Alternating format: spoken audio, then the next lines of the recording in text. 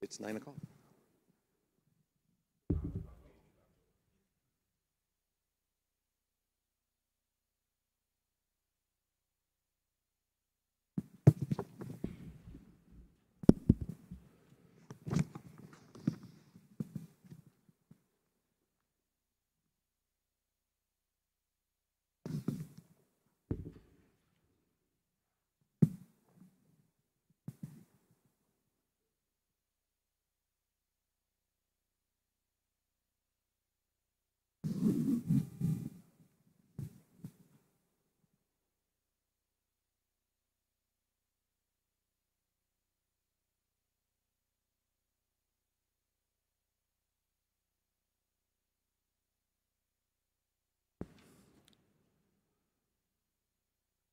So we will get started. I guess many of you are still taking time to wake up after the banquet. So good morning to all of you. My name is Jikit Lui. I'm currently with the Education University of Hong Kong. So I'm the chair for this session. I hope that you had a delightful evening yesterday, indulging in the splendor, flavor, and sumptuous Japanese dinner banquet, accompanied by a mesmerizing performance. So I think it's a really, truly memorable experience that brought us together, ICCE community, after a few years of lockdowns of the COVID. So today it's my honor to introduce our keynote speaker for the morning. It's Professor Curtis Bonk. So let me say something about his accomplishments. There are many accomplishments. So I think Curtis not only talk, I think he does a lot of things. So you can read about all the wonderful things, achievements he had in his short bio. I just want to mention a few things. So Professor Bonk is professor in the School of Education at Indiana University, teaching psychology and technology courses. He's also adjunct in the School of Informatics in Indiana University. So this is new to me. He's a former software entrepreneur, certified public accountant, corporate controller, and educational psychologist now, and is currently an educational technologies researcher, and he has won many awards. So I don't want to mention all these awards. You can read that, and I just want to mention one or two things. So yeah, he has given many talks, many keynotes, won many awards, and I think in the past year he has been co-host for the award-winning podcast show Silver Lining for Learning. I think with colleagues like Chris Didi and Zhao Yong. So I mentioned that because I was one of the contributors to early the series last year. So you can listen to the podcast. So beyond Kurt's very splendid achievements, there's something truly inspiring about Kurt's personal commitment to health and well-being. So he shared with me that he has been on an extraordinary journey of regular running, regular jogging, doing it every single day. And for the past, I think, 1,000 days, and still counting. So I think it's truly a testament to Kurt's unwavering dedication and focus on the things he's doing. So please join me to welcome Professor Curtis Bonk.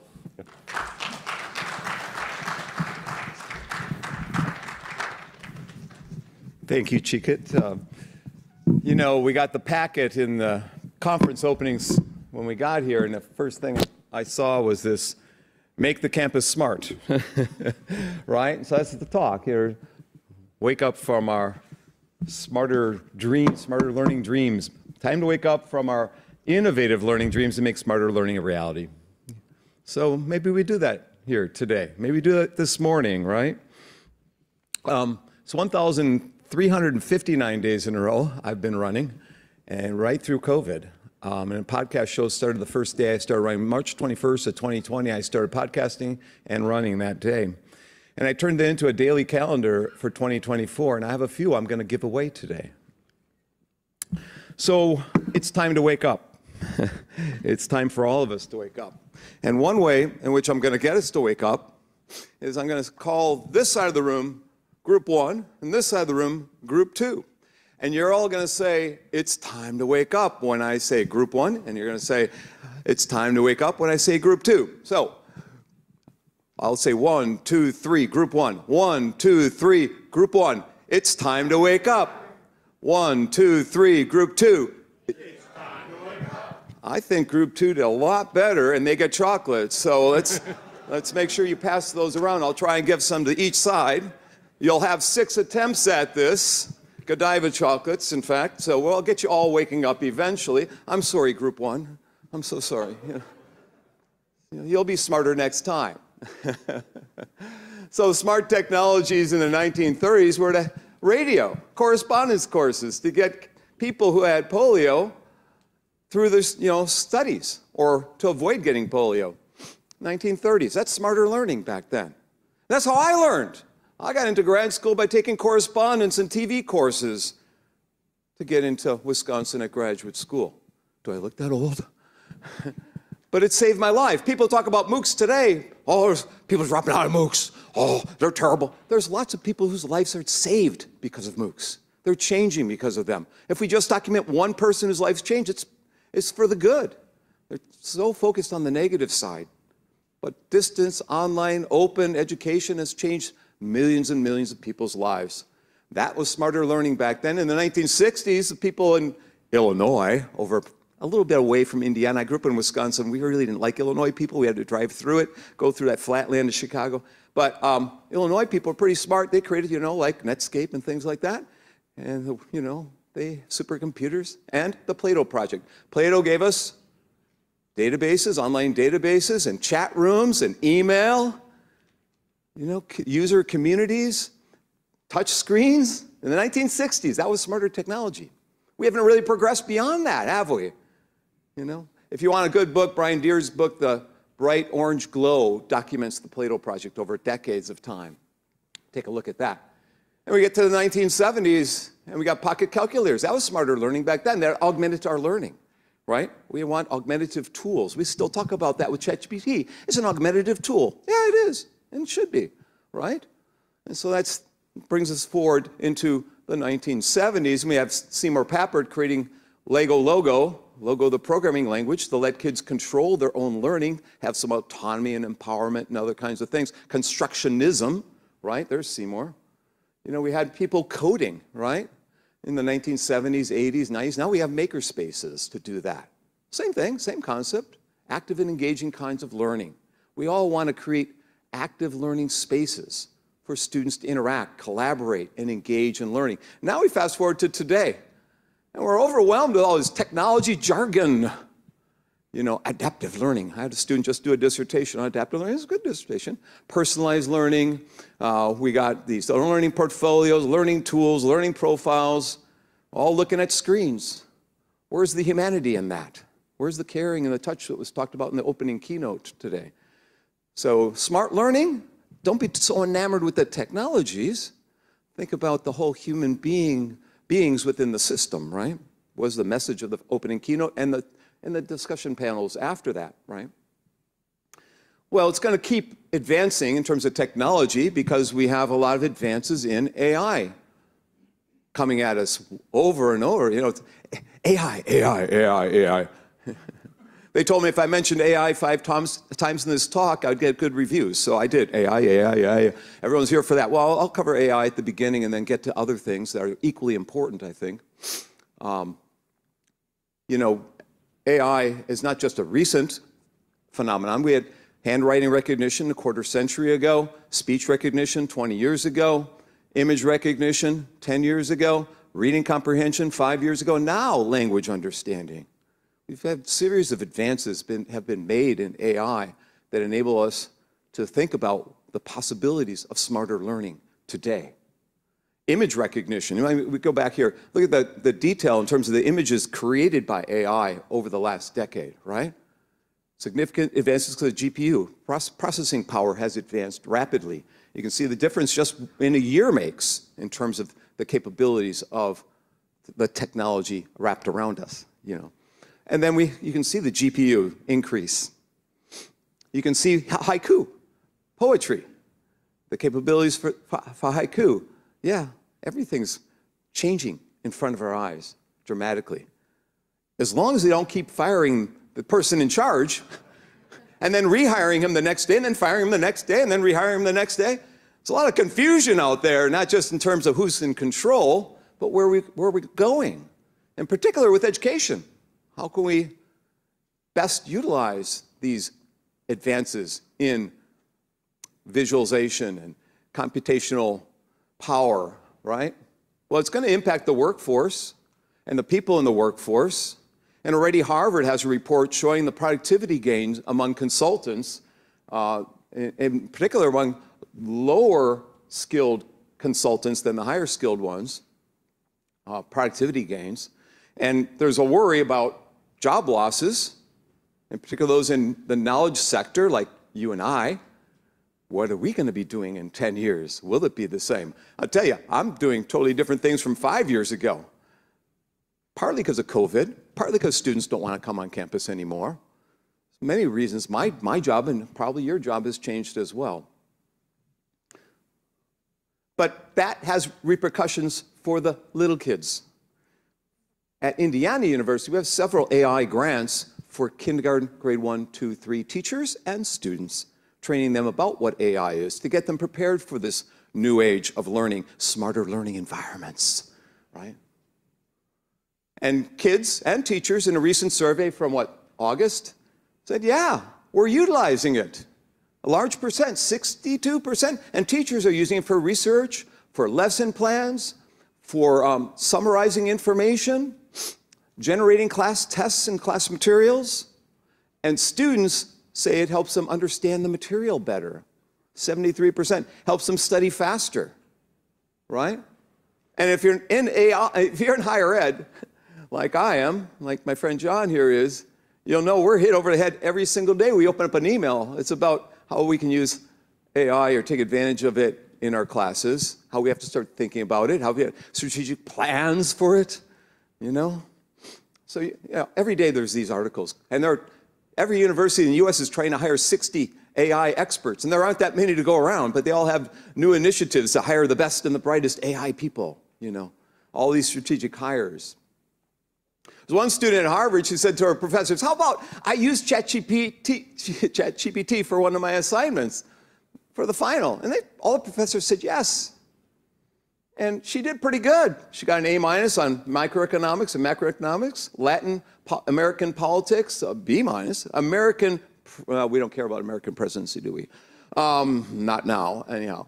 Conflict resolution an A, intermediate Spanish a B, and so forth and so on. Expository writing, not so good. But it did all these freshman courses. If ChatGPT can pass freshman year at Harvard, what are we going to be doing in the future in terms of teaching these young kids introductory sociology and psychology and other things, right? But there's a controversy. On the one hand, my friend Flower Darby says we should rethink the possibilities of ChatGPT. The pedagogical opportunities are in front of us. An article that just came out November 13th. I highly recommend you read it. She's got great examples of pedagogy, and she links to different professors and how they utilize it in their classes. On the other hand, professor says ChatGPT is about as exciting as a Twinkie. You know? And then we've got a special issue of the Chronicle of Higher Ed in the US. On the one hand, don't believe the hype. On the other hand, AI can enhance the pleasures of learning. Oh, I like that idea. You know, people are debating this just like the debated MOOCs, just like the debated blended learning, just like the debated e-learning before that. We go through this cycle. Awareness, then resistance, then understanding, and then doing something with technology, and then sharing it, and then advocacy. But we're stuck here in this understanding and resistance side, awareness, understanding, resistance. If you want to know about the possibilities of AI in higher education, go to a blog from my friend Ray Schroeder at the University of Illinois. Again, Illinois is doing a lot. University of Illinois at Springfield. He keeps trying to retire, but they won't let him. I think they create a statue of him. He writes for Inside Higher Ed, which is free if you can subscribe to it. He talks about how we can use ChatGPT for assessment and feedback, virtual study groups, language learning, personalized learning, and all sorts of things. He reads everything, and he summarizes it all. He's won awards for his blog. But if you want to read other things, you can check out the U.S. Department of Ed's report on AI. And by the way, all my notes are posted at trainingshare.com. One word, TrainingShare. And my talk on Monday on how to publish and write is also up there, the G3 of writing talk. So if you want to get understanding the definition, what is AI, and some examples, that report's available to you. There's tons of reports. Or you can go to UNESCO's report, Guidance for Generative AI in Education and Research. And then they talk at UNESCO about different ways to utilize generative AI to be a coach, to be a collaboration coach, a Socratic opponent, a guide on the side, a tutor, and other brainstorming possibility engine, right? You could also just go to different portals that are now emerging with AI tools for teachers, like this one.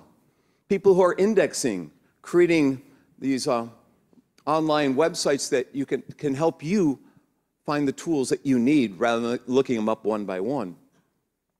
And then you can go to my friends in Canada. There's a lot going on in Canada. I tell you, Illinois, Canada tend to a lot because it's such a big country. They've been doing distance learning well for decades. And Contact North in Ontario is trying to help the Indigenous people in the northern parts of Ontario. They're expanding now. They want to have you all sign up. They have a free newsletter.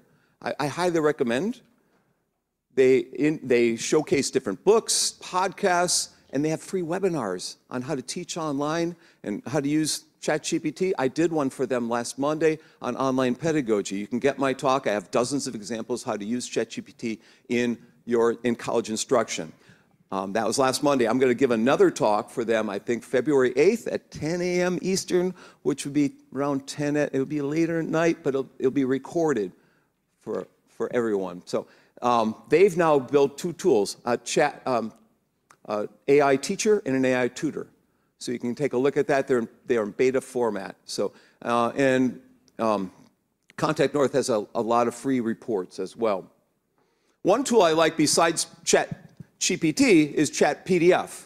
I can put my article, recent article that I published summarizing my research on self-directed learning, and say, what are the themes of this article? What are 5 questions I can ask my student? And it's for free, under 100 pages. I've recently used it to generate questions on a dissertation to ask of the student who is graduating. I thought that was kind of fun. ChatPDF. Another tool you might take a look at is HeyPi. HeyPi is kind of a personal counselor, just a chat buddy, a conversational partner, if you will, just to ask different questions and to have a chance to reflect on life and think about your next steps and next moves and where you're going. So especially good for people who are suffering from psychosocial emotional burnout. So here's an article in Reuters a month ago, not even a month ago. And what does it say? Exclusive! It's exclusive. Oh, OpenAI explores how ChatGPT can get into classrooms. Duh? Duh? Yes. Like it's some new phenomenon. Yes. It's like it's just been discovered by Reuters. It can help schools, kids. Yeah. So it's time to wake up. Group 1. 1, 2, 3. It's time to wake up. Group 2. 1, 2, 3. It's time to wake up. Sorry, Group 1. You guys lost again. Yeah, here you go. Hand some out to your friends. We'll go in the back here. There you go. Okay. We've got 30 ways that learning's changing in front of our eyes. I've tried to catalog these. I wrote an article for folks in New Zealand a few years ago. It's free online. You can go to my website, publicationshare.com, and get this article on 30 ways learning's changing. One word, publication share. You have to believe in the power of sharing, or we're not going to make any advances, right? So I talk about 10 ways to engage learners, 10 ways to increase access for learning, 10 ways to customize or personalize that learning environment. So let's go and take a dive into each of these. So the first 10, learning is more social, more hands-on, more mobile, more visual, more game-based, immersive, collaborative, and so forth. But post-COVID, there's trauma. People are not engaged. They're sleeping. They're not coming to class, or they don't want to anyhow. They've seen a different world during COVID times and don't want to go back to the way it was before, right? And we need to get learning environment engineers, right? My friend Niels Floor created something that's called a learning experience designer. We've had a couple of shows in Silver Lining about this, about learning experience designers, show 139 and 158. So if you want to listen about the possibilities, you can go to my website, silverliningforlearning.org, and take a listen. We've got it available in iTunes now and many podcast formats. It's also in YouTube, so you can get it in various ways. Learning is more social. My students are using Padlet here just to socialize and talk about their interests and what they expect to learn from the class. This is this semester's students, I think. Yeah. Learning is more collaborative. These young ladies from Afghanistan escaped Kabul, went to Bangladesh, to the Asian University for Women, and wrote a collaborative book together on their experiences and about what schools could be like, the future of schools. I did Wikibooks projects for many years, working with students in China, in America and other places, and having them collaborate in Malaysia, having them collaboratively write books together. Learning is more collaborative and global. Learning is more mobile. Devices are getting smaller. Everybody's showing me their phones, and everything's on their phone, right? Or not on the phone, a wristwatch. But if you listen to some of these podcast shows, while you run like I do, it's an educational experience. It's professional development today you can get while you're running. And one of the better podcasts is Mark Nichols from New Zealand. He's been interviewing people all around the world who are leaders in educational technology, and he's indexed all of those. I think he's got more than 100 of them. But learning is more mobile. You can take it with you, right? And learning is more digitally rich. My friend Hee-Jung An from William Patterson University has created, in New Jersey, has created a method called hands-on, minds-on, hearts-on, social-on, a collaborative maker project for teachers, not only getting them cognitively thinking at higher levels, but emotionally engaging in one's learning and getting them caring about each other's learning in this environment. She's published on this, and it's freely available articles. And then learning is also more visual, much more visual. We can learn new words through visual representation, multimedia, right? So if you're a language instructor, you might use Microsoft Image Creator, DALL-E. For example, if a teacher would like an image to use in Spanish class, the prompt could be something like, create an image of a llama wearing a tropical hat, drinking a mango juice at a beach. You could ask your students to analyze what changed between the two sets of images and infer the meaning in that suggestion. So there's your llama with a tropical hat. My friend Paul Kim at Stanford has developed the Stanford Mobile Inquiry Learning Environment, the SMILE project. My son went with him to Tanzania and to Argentina and other places on the SMILE project. The SMILE project has kids and graduate students, young kids to older kids, inputting questions and trying to ask higher levels of questions according to Bloom's taxonomy, only 5 levels. And it has an AI, an artificial intelligence engine behind it that analyzes what level they're asking. So it's competitive and collaborative in nature. It's game-based. So he's trying to increase the literacy skills of kids around the world. He's been in India working with blind children, been in Dominican Republic, been in Rwanda, Thailand, Mexico, working with migrant workers, kids. Paul also developed the Pocket School Project, where your teacher's in your pocket. Learning is also more immersive. We have the lady from Japan who's in the back row there, who's doing some work with, these metaverse spaces. I saw in the poster sessions yesterday, a lot of you are into immersive learning, AR and VR, and getting people engaged in the learning process, right? And learning whether it's biology or anatomy or some other area. This company called Visible Body is developing, I hit the wrong button. There. Developing a lot of different animations and simulations, content for the medical field, for anatomy and first-year medical students and so forth. My friend, my former student, Maria Salamou in Cyprus, is getting corporate trainers involved in their learning by bringing in people through holography into their training center in Cyprus at PwC. So it's time to wake up. Group 2. 1, 2, 1, 2, 3. It's time to wake up. Okay, group 1, try again. 1, 2, 3. Finally, they're waking up. Okay. You can pass those back. We got to make sure these people on the side here don't fall asleep. Pass them around, yeah. Okay, part 2. Cognizant of time, it's 9:25. Trend number 2 gets at access. Now in America, they're more focused on trend number 1, engagement. But in parts of the global south, in Western China and other places, they're focused on number 1, access, getting access improved. To me, this is more important. You know, if I didn't have access to correspondence and television courses, I was a board accountant, I'd still be a board accountant. We need to get people access to education in many different formats and ways and means. So, whether it's informal learning, which is spiking today, or it's video-based learning, or synchronous learning, or ubiquitous learning. We heard about seamless learning yesterday, right? So young people, they don't want to do what they were doing 5 years ago, pre-COVID. They learn. They are drinking from the well, and they can learn online on their own and self-direct. Lots of people found that to be a better approach.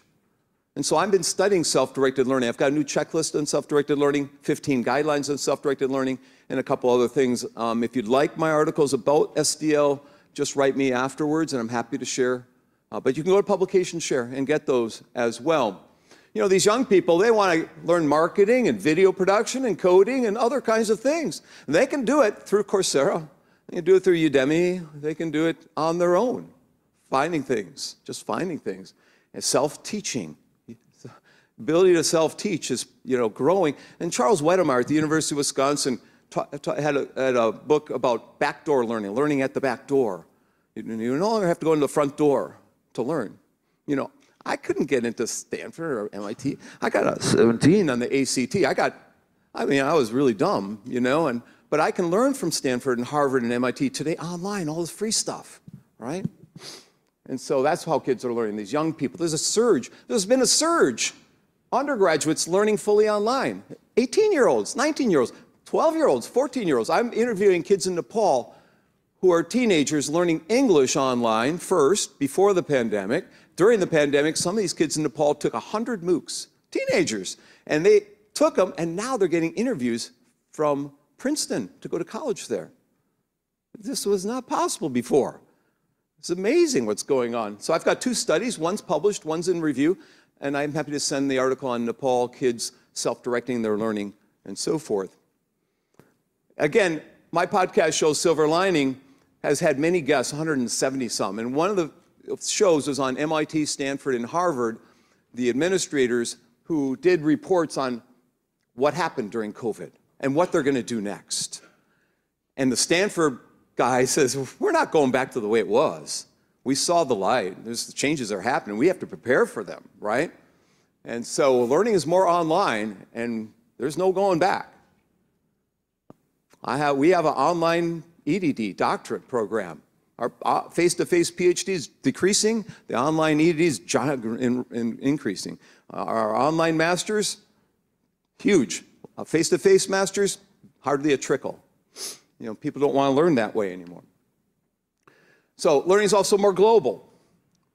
My friend Mahabali at American University in Cairo, she's right there.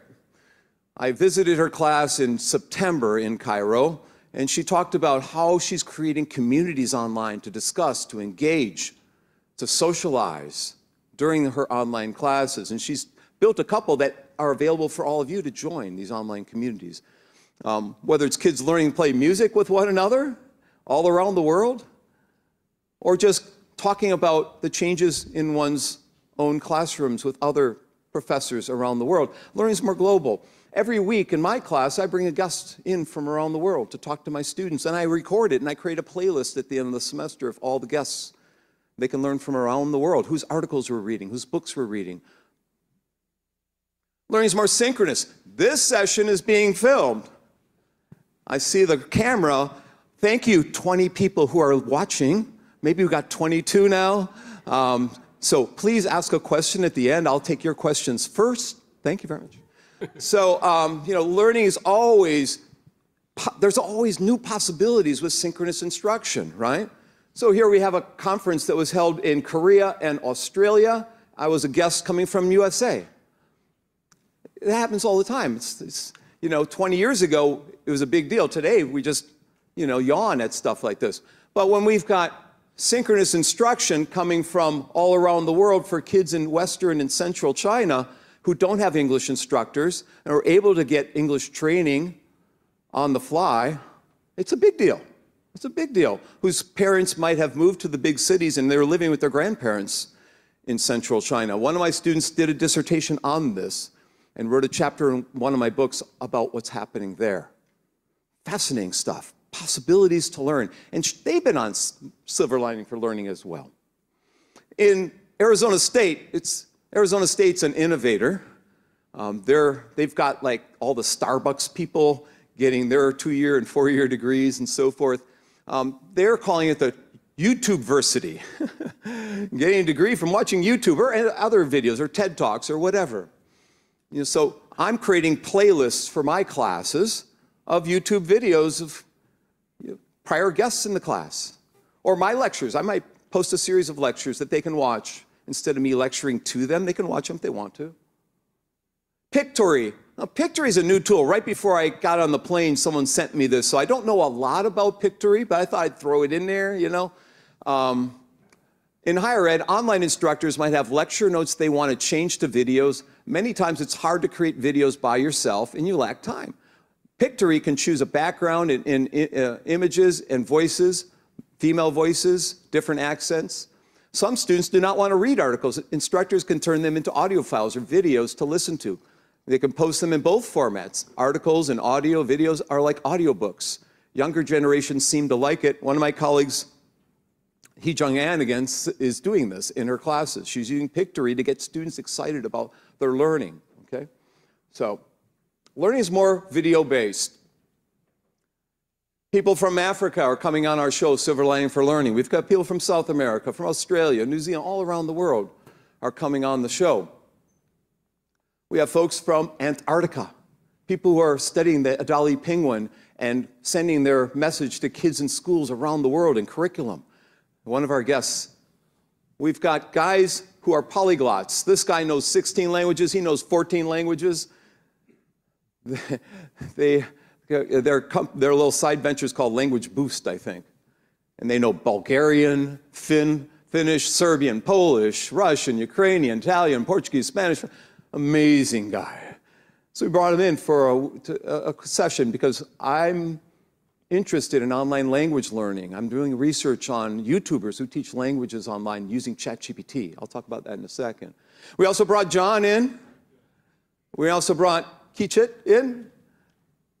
And I never got a chance to thank John for being my guest. He came in, it was like 1 in the morning in Darwin, and it was like 8 in the morning for me. And John took time out to be with us, so I've got a little gift for John. Give John a round of applause. And Keynote, also a round of applause for his introduction. Thank you very much. So yeah, we've had a lot of guests, and it's been a lot of fun doing the show with my friends Chris Didi, Punya Mishra, and Young Zhao. But we've had other people as well. As I said, I'm studying the use of ChatGPT to teach languages online. And he was the first one we interviewed, Tom Galley. He's in Tokyo. He just retired as an instructor there, but if you get a chance, type in his name, Tom Galley, ChatGPT, and listen to how he thinks we can use ChatGPT for language learning. He's a very brilliant man, but we've got other people coming from Taiwan, from Japan, and other countries, because they're using ChatGPT to help understand meaning in the context, correct grammar, get definitions, examples, annotate, translate, vocabulary quizzes, all sorts of things. So we've written up 4 papers on how to use ChatGPT for language learning. We've interviewed 22 YouTubers in this study this past summer. 2 are published. They're freely available online at Publication Share. You can the other 2 are in review. Because you can use ChatGPT for conversation practice, engaging in exchanges with it, vocabulary expansion, translations of words and phrases into your native language or target language you want to learn about, antonyms, synonyms, grammar and syntax, seek assistance to clarify grammar rules and sentence structures, writing practice, just to practice your writing, essay writing, creative writing, and so forth, and cultural insights about cultural norms and expectations and nuances and so forth. Learning is also more immediate today. We no longer have to wait 5 years for a research finding to get into books. The day in which something happens, often CNN or the BBC will have a documentary on it, and they'll have images and interviews, and that all can automatically go in your lesson plans, When they find, 300,000-year-old human skull in China and put up images and interview the scientists about what's happening, those kids, young kids can learn about that simultaneously, right? When a colossal squid was found out off the Antarctic coast and brought into port in Wellington, New Zealand, and thawed, they put it live on Discovery Channel for kids to find out. When scientists found out, it had, eyeballs the size of soccer balls, it had translucent body, it could bring down ships to the... No, it couldn't do that. But anyways, when you have a 46,000-year-old worm that's being thawed in the Siberian forest and is alive still, that's pretty cool stuff. You can get kids excited about science again. You want kids to get excited about science, you bring them into the current findings, right? And that's what's possible today. That's smarter learning when we're doing all this. Getting people energized, do inquiry, be curious. My friend Shimane, she's agreed to be on my show. She hasn't been on Silver Lining yet. She won CNN Hero Award. Nellie Chabot has created a project in Kenya where kids are using open educational resources to learn about digital literacy. And they're taking classes through these OER, open education resources. In fact, in Asia, there's a portal for open educational resources that I just stumbled upon the other day. I had heard about it, but I hadn't explored it. I recommend you take a look. How many, 964 publishers, 4,259 journals, 37 countries. The benefits of joining: increased visibility, greater access, enhanced reputation. So go to openaccessasia.org. Life is filled with interesting ways to learn. Open education, to me, has been really, of the past century, the thing that's changed most people's lives, right? John wanted to get a picture of that, so I should let him go do that. How many have seen this website? Been to the website? Nobody. Okay. Well, nobody. Learning's more free and open. In California, they're spending billions of dollars on textbooks. If they can create zero-cost books, that can save a whole lot of money for the community colleges and so forth. 34 books they've developed so far, saving millions of dollars from tuition for the young people today. Now, finally, after decades, faculty are becoming aware of open education resources and the advantages of it over print. There are disadvantages too. There's advantages of print, there's disadvantages of that, but more and more faculty are utilizing it. It might be pandemic related, but finally, it's happening. So I've tried to make my contribution to all this, and in 2011, Kamiko and I were in Manila, where this conference will be next year, and I promised the people in Manila my next book would be free. My publisher, Josie Bass Wiley, was charging people 3 times the price of the book, my books. They sent them to the conference, and I said, don't buy my book. I'm going to make my next one free. I bought all the books Josie Bass sent, and I gave them away, and I promised not to have them as my book. This is being tape recorded. Okay. I'm going to go back to them. So what I did is I created a book with 100 activities for teaching online called Tech Variety. And every principle there, I have 10 activities for each of the 10. It's available in Chinese from the Open U of China, Beijing Normal translated it. So you can download it, hundreds of thousands of people have. So it's my way of contributing back. It's been available since 2014, so you may, oh, it's too old now. Well, I got a solution. Elaine Coe, my co-author, and I created a new book, a summary, a shorter book, in 2022. It's available from the Commonwealth of Learning. My friend Sanjaya Mishra at the Commonwealth of Learning said, Kurt, would you like to republish this, create an updated version? So it's also free. Not only that, the Commonwealth of Learning, COL.org, take a look, Commonwealth of Learning, has created a course around it. So there's a free class on how to motivate students online, a free book on how to motivate students, a second free book on how to motivate students. So I think when you wrote the email to me, she said, say free 3 times in your keynote, and people will like free, free, free, right? Okay? So in there, you'll see examples how to build autonomy, how to engage learners, how to create interactivity, tension, linking to Piaget and to other psychologists out there, DC and Ryan and intrinsic motivation. And there are a bunch of activities for flipping classroom, jigsaw, word cloud, all this stuff. It's all in there, step by step, how to do it. Now, recently in March, my colleagues and I created a free book. It's really a special issue of a journal for the Online Learning Journal about what the research says in online learning, a systematic reviews of the research. It's also free, so off my homepage you can get this. It's a quasi-book. It's a journal that we put a book cover-like on it. Now, all of these are available at EdTech Books. So the guys at BYU, friends of mine at Brigham Young University, create a website for EdTech Books, so you no longer have to pay, your students no longer have to pay for an educational technology book. Just go to edtechbooks.org. And so all mine have been put up in EdTech Books as well. I'm trying to think if there's anything else. Yeah. So I've also worked on this big project, a book that came out in 2009 and then 2011 called The World is Open, How Web Technology is Revolutionizing Education.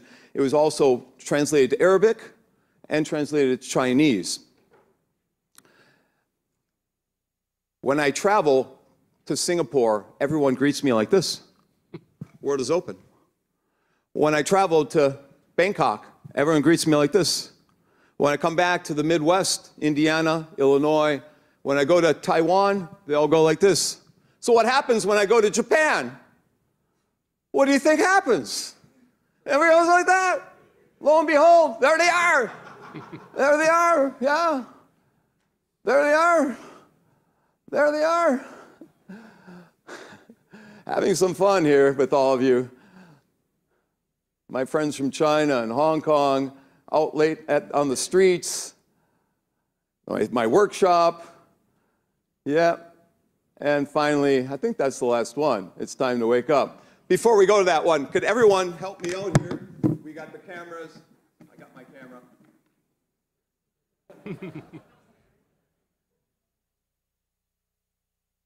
Okay, group 1. Great, group 2.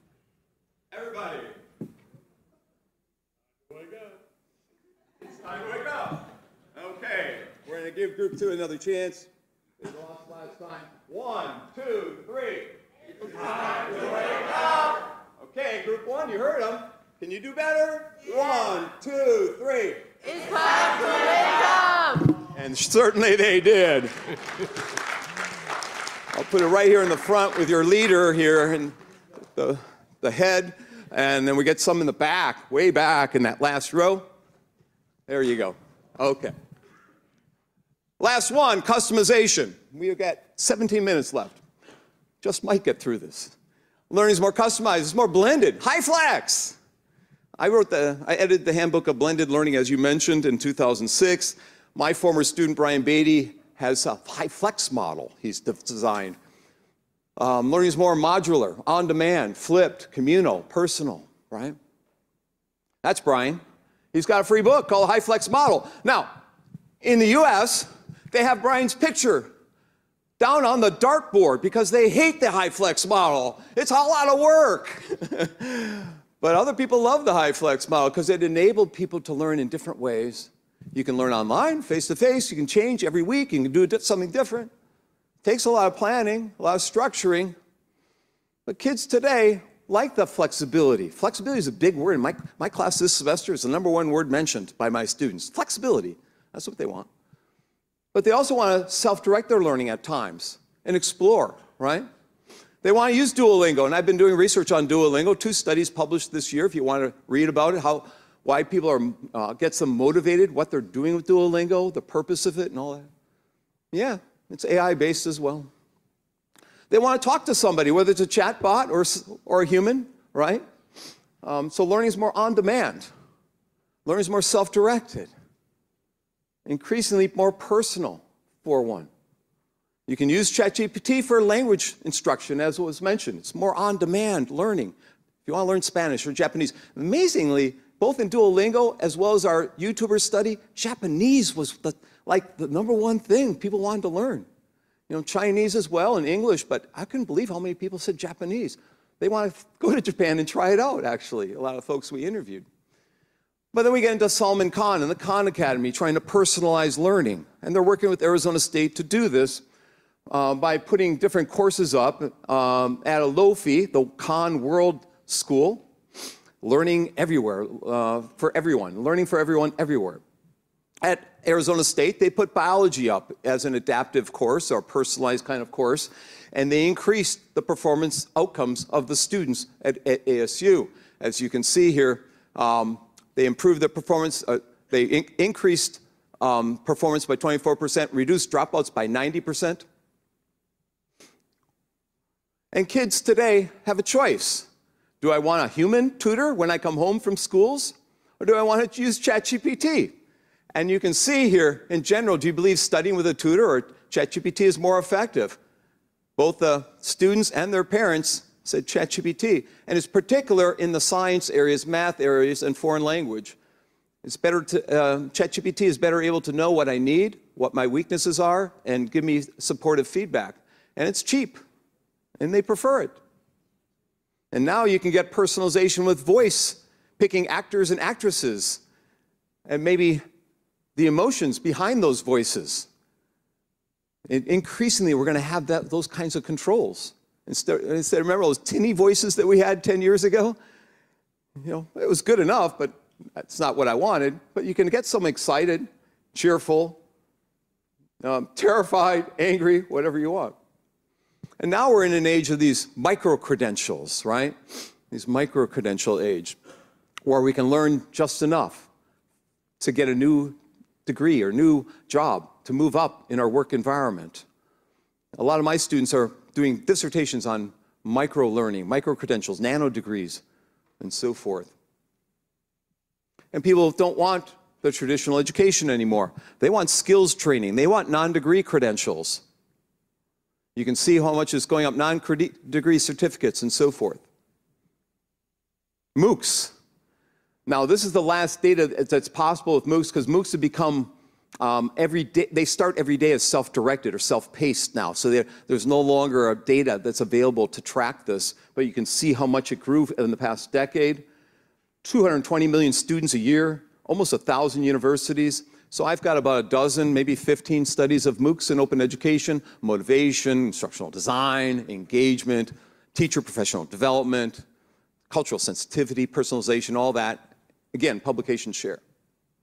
My colleagues, Tom Reynolds at National U, Tom Reeves, who was a keynote at this conference back in 1998. He told me to tell everyone there. He was at Georgia, Mimi Lee from Houston, Ka Zhang from Wayne. We've done 3 books on MOOCs and open education, one on MOOCs and open ed in the Global South. Kamiko has a chapter in this book, I believe, right, Kamiko? And the MOOCs and open ed in the Global South, they have a chapter on climate change, on how kids can work together across the world and form group-based MOOCs and do environmental cleanups. We also have a chapter on the Nepal kids getting English degrees from Harvard prior to the pandemic, getting the US consulate to give them certificates as well in Nepal. And then during the pandemic, it's just incredible what they're doing and learning. Kids were taking global health policy, English for media literacy, English for journalism, behavioral finance, social norms. You can see nanotechnologies. These are teenagers. Kids in candy stores, they want to learn. Kids want to learn. Go figure, you know? And now Stanford's got this course that's free to learn programming. And tens of thousands of kids are learning to program with a whole bunch of free, they're volunteer teachers. I think, what is the data here? 30,000 students, 120 countries, 3,000 volunteer teachers. There's no one teacher in charge. 3,000 teachers help each other teach the class. That's amazing. That was never possible. I never heard a story like that. Democratizing education, in particular computer science, and then again at Arizona State, they've created courses in digital global finance and accounting, digital data analytics, customer service. This is a project called the 100 Million Learner Project. The donor wants to have 100 million people around the world learn for free to learn these 5 courses: leadership course, data analytics, and then they'll expand beyond that. All right. So it's time to wake up. Group 1. 1, 2, 3. It's time to wake up. Group 2. 1, 2, 3.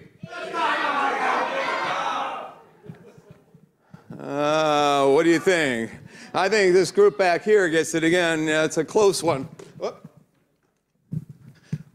Who didn't get any so far? Right here, okay. Right there, okay. Okay. Those are the 30 ways learning's changing in front of our eyes. I've got 9 minutes left. I'm keeping track. Learning's more touch-based, more immersive, more global, more synchronous, more open. 10 minutes, thank you. More informal, more video-based, all these. If just one thing had happened, it'd be a revolution. We got 30 things. If just e-learning happened, if just that. But there's so much more. This field that you're studying, and many of you are graduate students, and some of you are early career professors, this has got unlimited possibilities to change people's lives, to make an impact. We all want to make an impact. Pick your topic and pursue it. The posters yesterday were amazing. Who had a poster yesterday? Raise your hand. Had a poster 2 days ago. Raise your hand. All the poster sessions, raise your hands. Everyone had a poster. Please raise your hand. Let's give them a round of applause.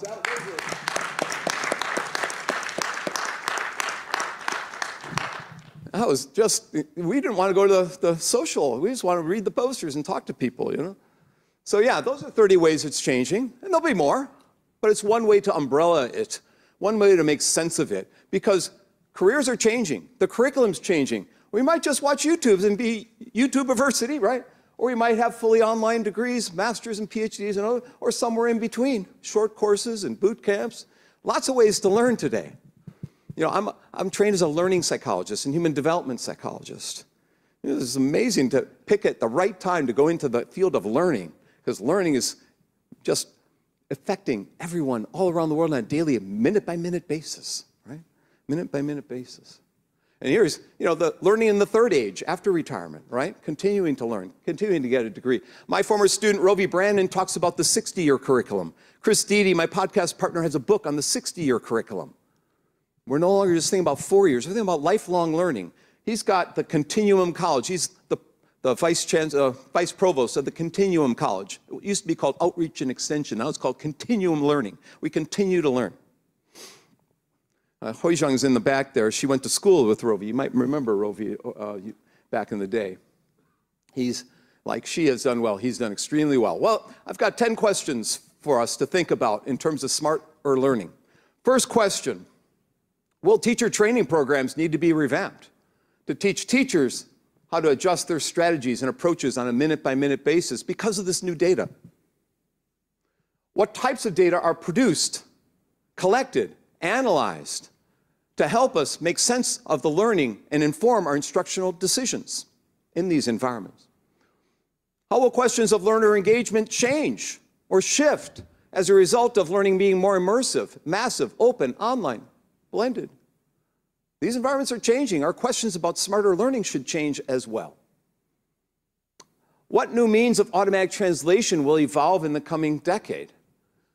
We might have new types of automatic translation at our fingertips at every second, on our refrigerators or on the walls of buses or on the doors of buses and everywhere.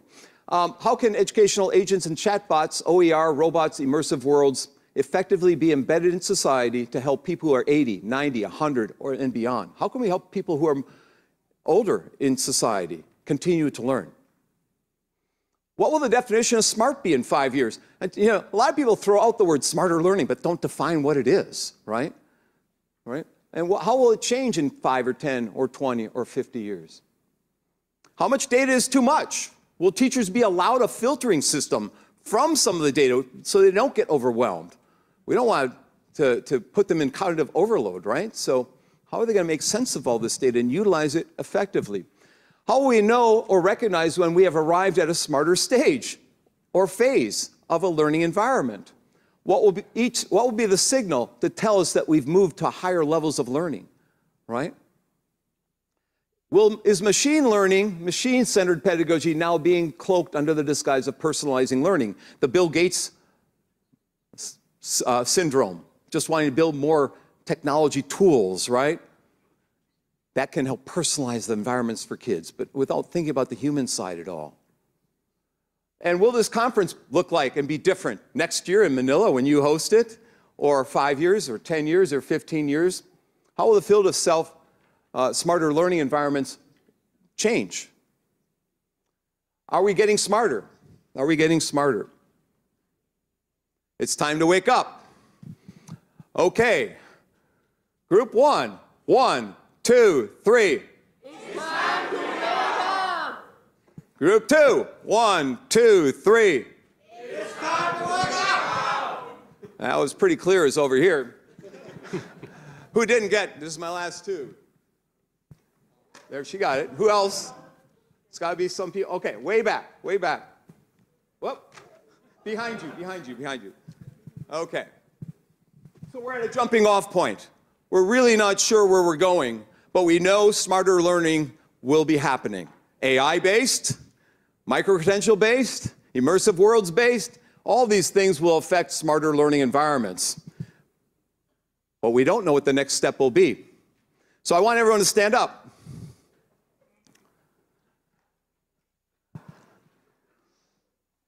I want everyone to stand up. Okay, on the count of 3, I want all the women to jump with me on the count of 3, because we're going to figure this out.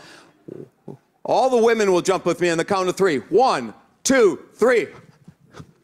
That was a man back there. I saw you jumping. Okay. Okay, all the men on the count of 1, 2, 3.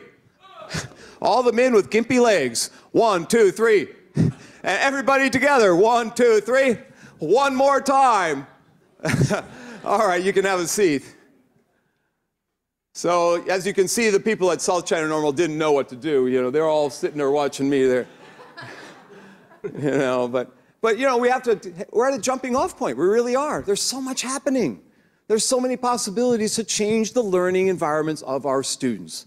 So I teach learning environment design. My syllabus is right off my homepage. If you want to access it, you can. Things are heating up. Things are heating up.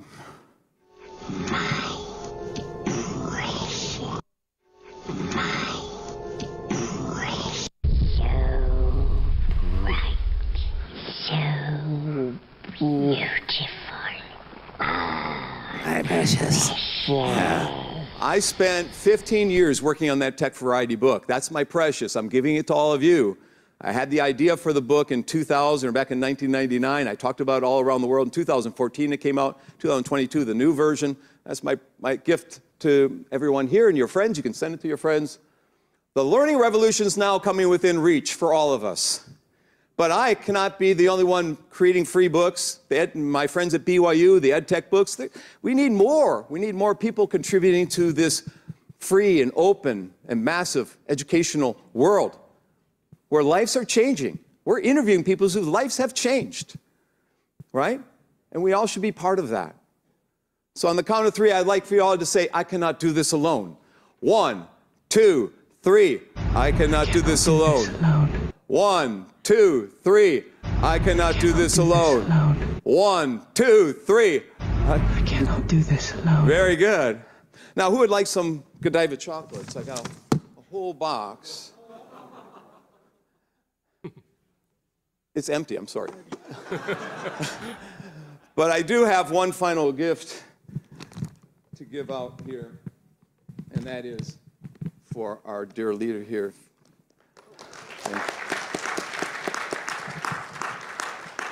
And the person who's running the conference next year, I shouldn't give you an empty box that has something special for you, too. So my notes are available at trainingshare.com. All my talks over the past 10, 15 years. Publications at Publication Share. Free book, free book, free book, not free. My most recent one on transformative teaching around the world. I'm trying to think. I exhausted my 60 minutes. I'm right at 0, but maybe we can get one question or two. Yeah, oh, wow, a lot of questions. Go ahead, sir. I can maybe come down there with the microphone. Thank you so much for your very inspiring talk. And my question actually is a throwback, like basically returning your question to you about question 8. Have we actually become smarter? What part of the learning processes should we discard at this stage and start to think of new ways to teach? For example, like with the advent of large language models, being able to seek information on your own, on one's own, and being able to articulate correctly is a key necessity. So should we start focusing on being pointers to knowledge rather than being the absolute truth, like what teachers are currently like? They have all the answers, they're great students. So what's your take on that, please? My take is the curriculum should change in terms of exploration and discovery and inquiry. At least 20% of the curriculum should be wrapped around students finding and sharing and indexing and comparing and doing all sorts of critical thinking around what they found and building curriculum. We've been talking about that for a long time, but there are other things. We need to rethink how the activities of our students. Shouldn't be all PBL or project or problem. Some are happy with the PBL-based curriculum. I think it's a combination, There should be still some instructor or tutor or mentor designed, some exploration, some collaboration, some group teaming, some general discussion. All those things wrap around creating a learning environment that's more active, engaging, authentic, meaningful, and relevant. Go ahead. Thank you for the talk. When you say it's time to wake up, I see it as there is no excuse not to learn anymore, except maybe lack of time or access to internet, let's say. Okay, so maybe one idea would be to reduce. So the question is, should we reduce mandatory instruction or increase mandatory instruction? Because, for example, during the pandemic, there was a lot of free time, but at the same time, it increased the inequalities. So because, the question... I missed the word. Should we increase what? Mandatory instruction. Mandatory instruction, Should we increase it? Because if we have more free time, maybe people can learn by themselves. What country are you from? France. So in France, in Italy, and Spain, if you looked at the first month in March, April 2020, they were learning things, but it was different from what they were learning in traditional schools. They were learning to play guitar. They were learning finance skills. Some were learning, you look by country, it was really interesting. In India, they were learning entrepreneurship. In Canada, they were learning about the stock market. In Mexico, it was speed reading. Every country, in Italy and Spain, it was playing guitar and instruments because they're sitting on their patios trying to impress their neighbors. I don't know what it was, but it was self-directed. And we need to not increase the mandates. We need to increase the opportunities for learning for the situations that people are in. And the situations vary all around the world, on a minute-by-minute basis with everyone. So I think to personalize learning, we have to create more flexible and open learning environments and give them more choice when you can. I think minimum mandates would be me. Not increasing the mandates, minimizing the mandates.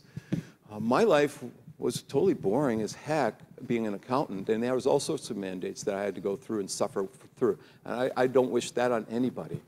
It was hell being in accounting, being an accountant. It was literal hell, and I hope, and those jobs don't exist anymore. Why do we even bother training for people jobs that don't exist? Very eye-opening lecture on the fast pace of AI and changing learning environment.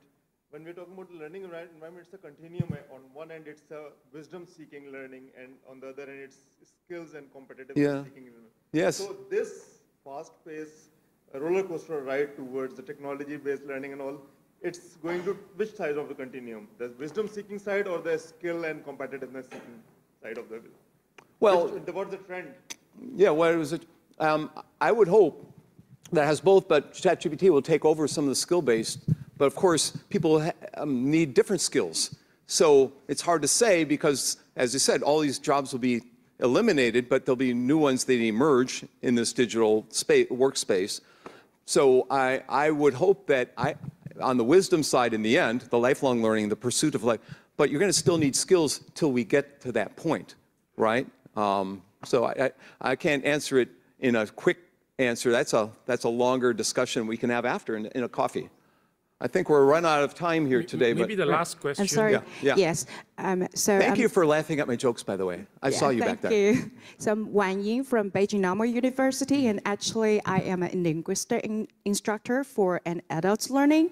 So my research is about online learning engagement. So for the adults continuous study in terms of linguistic learning, so I'm using the microgenetic method to observe their behavior. So from your workshop, it's like very related to my own research. So I would like to know in the my own further study for the adult learners. So what about the smart learning? How I can observe their online engagement in terms of their learning behavior? What factors should I focus more on? So I would like to have your advice. Thank you. Yeah, my dissertation was microgenetic analysis of keystrokes in writing. It was kind of boring too. I'm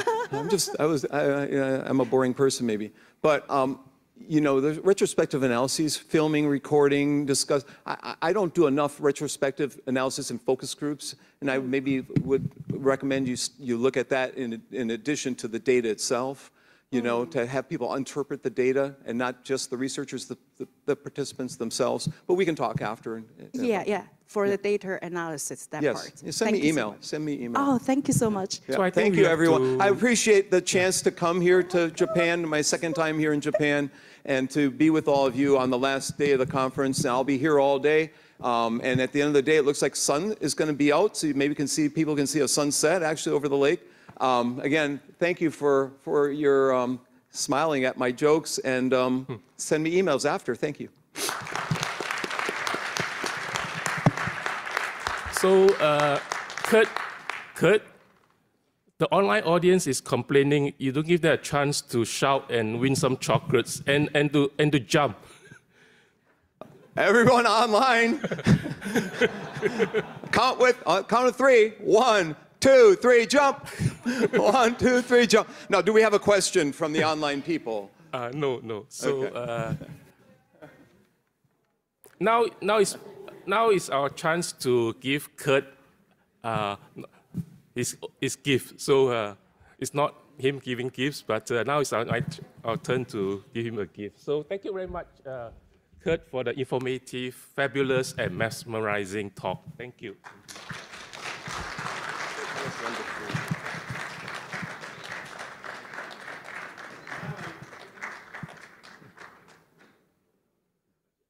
Thank you. Thank you.